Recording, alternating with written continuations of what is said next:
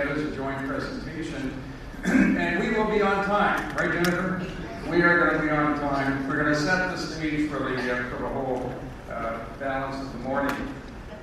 So what we're going to be doing is talking about two cases. They're important cases because they came out from the Supreme Court of Canada. They came out within 16 days of each other. They came out this year, and they both deal with religious organizations.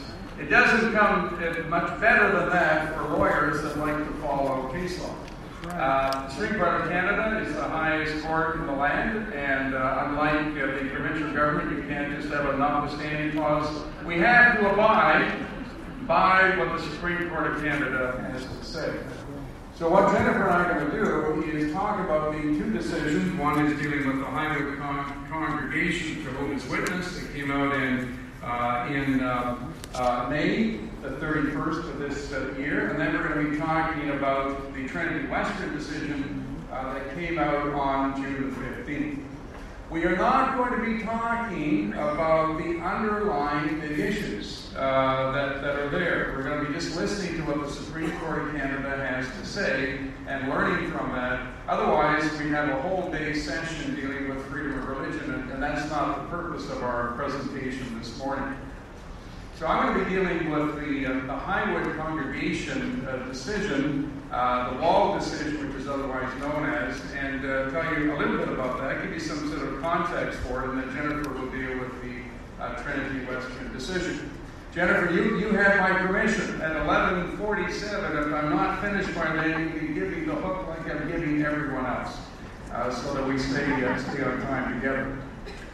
The decision involving Mr. Wall dealt with a congregation out in Calgary, a Jehovah's Witness congregation, very small, 100 members, was not incorporated, did not have a constitution, did not own property, did not have employees, very, very small. And because of a situation involving Mr. Wall, they went through the process of disciplining him, disfellowshipping him, because of his conduct. And as a result of that, he wasn't happy about the end result. He was shunned and felt that his property and civil rights were impacted because he was not able to connect with other members of the Jehovah's Witness congregation. He was a real estate agent and felt that his ability to earn a living, property rights were being impacted because of that. He appealed it within the Jehovah's Witness context to the appeals process that they had, right up to the Watchtower and Bible Tract Society of Canada. So he went through that whole process of trying to have the matter dealt with because he wasn't happy with the particular decision that was made about him. So he made an application through his lawyers for judicial review. A judicial review is a type of process seeking assistance from the court that is very specific and full of all sorts of different requirements that are associated with it. His position was in judicial review that his property and civil rights were impacted because the process of disciplining him, in his opinion, did not follow the principles of natural justice. And so it went to the Alberta Court of Queen's Bench, and then it went to the Alberta Court of Appeal, and then to the Supreme Court of Canada. At the Alberta Court of Appeal, he alleged that there had been failure to follow principles of natural justice because he wasn't aware of the allegations against him. He alleged that it wasn't explained to him the process, he wasn't given opportunity to have legal counsel. He alleged that he didn't have written reasons, and as a result, he felt that his rights were compromised. So that was the background. The Court of Appeal in Alberta had determined that this was a matter that the courts could review, that it was subject to judicial review. And as a result, the Supreme Court of Canada had to look at a very narrow issue. Very narrow issue is simply whether or not, if ever, courts have the jurisdiction to review the decisions of religious organizations when there are concerns about procedural fairness. That's it. Okay? That's all the Supreme Court of Canada we're talking about.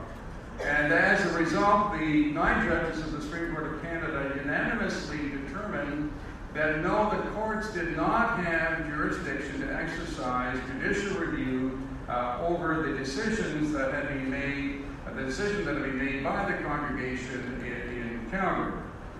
They gave their reasons based upon three different reasons for it. The first of all, they said that the judicial review is a matter of public law. It deals with a type of legal review for state actors and was not applicable to a congregation. And it also had to be referenced by being of a sufficient public nature for the courts to be able to exercise judicial review. Not surprisingly, the Supreme Court of Canada said a congregation that didn't have any type of constitution associated with it was not a state actor. All right? So that was an important principle.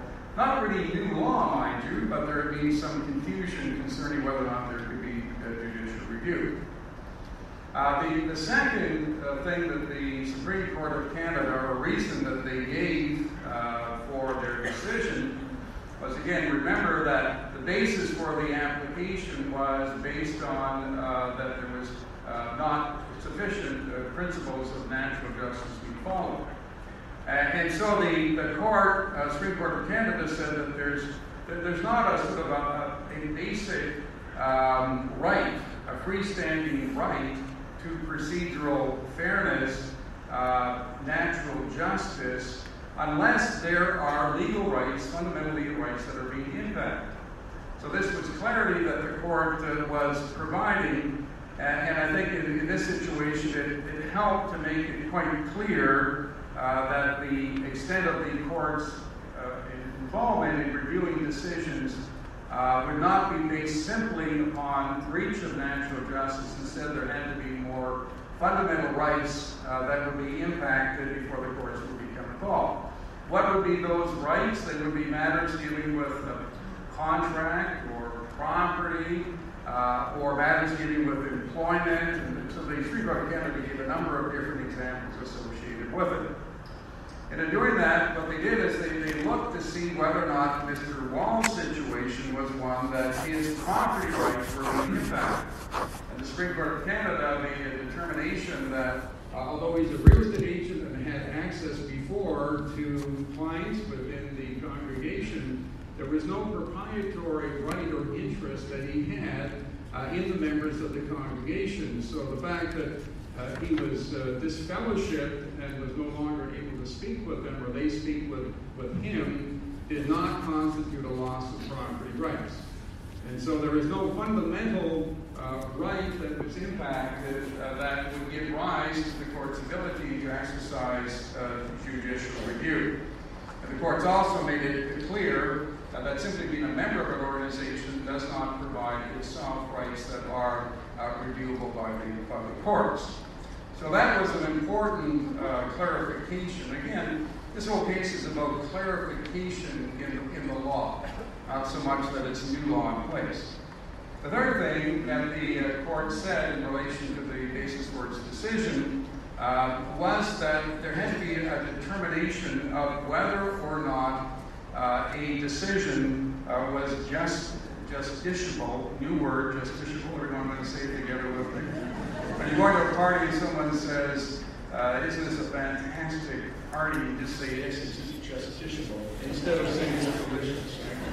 Justiciable, it is a determination of whether or not a court can get involved in doing a review, and you have to look at the institutional capacity and the legitimacy to adjudicate a particular matter. And so the Supreme Court of Canada, not surprisingly, said in the decision that the court should not be deciding matters of religious dogma. They got that right. It's not a good idea to do that.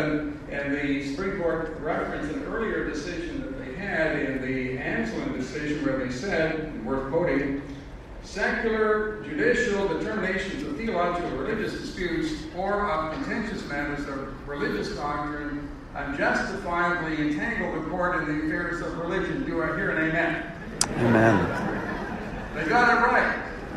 And that's a very important development that is taking place.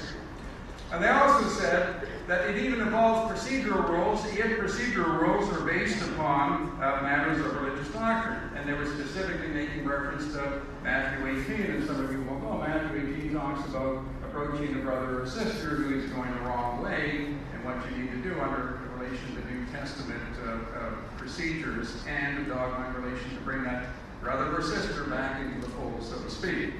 The Supreme Court of Canada said even trying to make that interpretation of how to do a Matthew 18 is a religious interpretation, and the courts don't want to deal with it. The last thing that the Supreme Court of Canada had to say is, when it comes to private organizations like churches, like volunteer organizations, the Canadian Charter of Rights and Freedoms does not have application. The Charter has application in relation to legislative, executive, and administrative branches of government. There are human rights legislation, codes that you have to be worried about, but from the standpoint of disputes that take place, the Charter does not have application. Well, what are some of the takeaways that we can take from this particular decision? First of all, it's important because it provides clarification of the law and provides a narrowness of what the court is prepared to become involved. And that's important. But what the case does not provide is clarity of when they will become involved, it's when they won't become involved. That's all we can take from this particular decision. So the first thing is, when we're looking at when the courts will not intervene, is the matter where judicial review is being suggested. It doesn't apply to a church, a voluntary organization. It has to involve a state actor. It has to involve sufficient element of a public issue. It isn't just because it impacts a lot of people. It has to have a particular question of law that deals with administrative decision-making power. So that's the first takeaway from it. Second takeaway is that the ability of the courts to become involved in making determinations will not include interpretation of religious dogma, which is obviously a good thing. But when it comes to that particular limitation, you have to put it into context, because the Supreme Court of Canada was clear that if there are contractual relationships already in place, and that can be reflected in the Constitution, can be reflected in bylaw provisions, then that does not preclude the court from being involved in those situations. And then third, and most importantly, the decision of the Supreme Court of Canada provides clarity of when a court will come involved if there's allegations of breach of natural justice. And basically, there's not the right of intervention by the court in principles of natural justice unless there's underlying rights that are being affected, property, employment, and civil rights, tort matters. There has to be an underlying right before the courts will intervene. But if you do have a procedure in place for your organization, and most of you probably do in your Constitution, and you don't follow your Constitution, then you're going to be in trouble.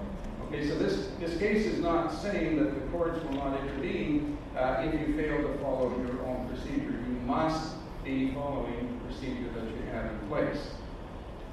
So the limitation of when the courts will become involved is very fact-specific. You cannot overly generalize saying, well, the courts can't become involved. If you have a constitution, they will take a look at it. So what are some of the considerations from a corporate standpoint? Because the Wall decision involved a congregation that was unincorporated and did not have a constitution. Most of you here have constitutions. Most of you are incorporated. Under the Canada Not-for-Profit Corporations Act, and the new ONCA does provide a mechanism for discipline of members.